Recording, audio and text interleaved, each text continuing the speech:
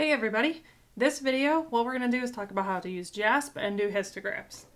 So this is our series using JASP for undergraduate stats, where we're walking through these how-to guides that we've created for implementation in a lower level stats course. And so this video is really going to cover just the basics of JASP and histograms. So what you'll want to do is open JASP, clearly. And if you are using the regular downloaded version, they have a new data library. If you're using the online roll-up version, this is not the same at the moment, and hopefully those will converge soon. But what you'll want to do is pick a practice data set. If you're using your own version, just pick a random data set and you can still follow along. Okay. So we're going to go to JASP, click File. I can upload a file from my computer. I can upload one from OSF or the Open Science Framework, and then I can click on Data Library. Okay, so this gives us a lot of options. Some of these are from the Andy Field book, or we can open Excel or CSVs or SPSS files. What we're going to do is pick the Big 5 personality traits one from the regression folder. So let's come over here, click regression. And then there's one called Big 5 Personality Traits. Well, there's some really funny ones in here too about Adam Sandler movies. But let's stick with this Big 5 Personality Traits. Double click on it and it will open up the data. So it's already got some analyses run here, and then the data's here on the left. So let's keep walking through our guide here. So when you click on the J icon, that will open the data set in JASP. Okay. If you open a new data set, you'll get a new window. On the left-hand side, you get the data. Right? So each person is their own row, and each column is a different variable. On the right-hand side, you get any results output that has happened already with this file. So in this example, they have this already run. So it's giving you a description of the data.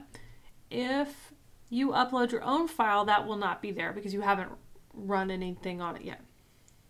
You can change the size of the windows by hovering over this little circle here and squish one of them away, or make this one a lot bigger. It's kind of up to you. And so you can drag it back and forth. The nicest thing to me about JASP is that I don't have to rerun these analyses over and over again if I close the program or I make a mistake. I can update the analysis that I previously ran by simply clicking on it. So we're going to scroll down and click on correlation matrix, which is a little bit in the middle here. So I'm going to click on the actual correlation table, and you'll see that that pulled up an analysis here on the left. We'll cover how to run these analyses more, but by clicking on the actual analysis, I can update it. Let's say I didn't mean to run conscientiousness for some reason. I can move it out of the window, and the analysis here on the right will completely update based on that new updated set of parameters over here. Stick it back in there, it adds it back in there, updates all the pictures and plots. So this is really nice when you're learning statistics and you make a mistake. Your constructor can be like, no, make sure you move this over to the right, and it will automatically update for you. It's also really nice if you're a researcher and you're trying to update an analysis. Maybe you have a new variable or a new data set. You can actually keep the same analysis and rerun it on a new data set. And so when you see analyses, what happens is you have the analysis settings on the left and the results on the right. And so if you uncheck some of the boxes, you'll see that things will change. Okay. If you want this to go away, just hit OK.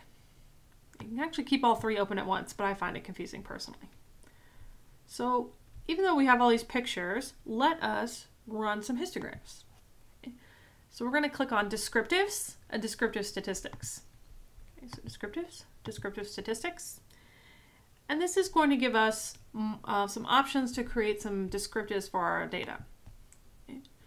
And so what that descriptives window does, mean, standard deviation, min and max, but also histograms. I remember histograms are just a frequency distribution, so it shows you the number of participants or the number of rows within each area of the data. So we're going to select one variable and move it from the left to the right here in variables by clicking on it, either clicking and dragging, double clicking, or using the little arrow button. Okay. So you can double click it over, you can click on it and click the arrow button, or you can drag it over. Just 3 different options. Oop, well, I didn't mean to do that, but oh well. So you can give permission to do different things on your computer, and you'll see that every time I've done one of these or moved one of them out, the analysis over here is updated. To get a frequency table, click on the frequency tables button. That will only happen if you have a nominal variable, so things like words, or ordinal rank data. Now this brings us into what do you mean by that? Okay, so types of variables. The 3 options in JASP are scale, that covers interval and ratio data, and it also like anything continuous really. Ordinal data is anything that is ranked, and nominal data is anything that's words. Okay, these actually match the options in SPSS. Okay. Depending on what type of option you pick here, that changes what your options are later. So when I tell it, let's go back over here, to show me frequency tables, it's not going to show me anything because all 3 of these are little rulers. So if I wanted to fix that, what I could do is click on the ruler itself and change it to ordinal. Okay. That's going to change some of the stuff above too, and so it should show me a frequency table. It's extroversion, so let me click on this to get it back. I forgot to put extroversion in there. Right. And then now it's giving me a frequency table, which I don't really want because this is not actually an ordinal variable, so I can click OK. Click on this again, go back to scale, and it will convert that back for me. And so you can switch these around to see kind of what happens. To create a histogram, what you want to do is click Plots, and then click on Distribution Plots. Plots right here, Distribution Plot. That creates a histogram. Now at the moment, JASP does some funny things for histograms if the data is not truly continuous. So if the data is whole numbers and like no decimals, it will treat it sort of as if it is a set of labels, and there's something a little quirky going on in the background. So we had an example that we were using this semester for our homework that had like 100, 200, 400, and 900. And you were supposed to be able to show how that's like skewed data because, right, there's a big break between 400 and 900. But when it plotted the data in JASP, it sort of like ran them all together as if there were no break between 400 and 900. So hopefully they'll fix that in the background. But if you have truly continuous data and or they fix the little problem, you will get these nice distribution plots with a estimated curve on them to help you think about normality and skew and kurtosis.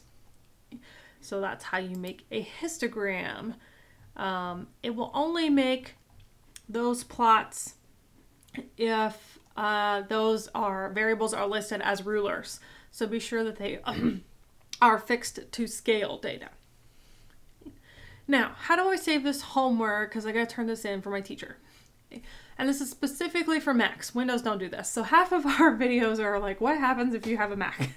Because they do some funny things. So under descriptives, I can copy them.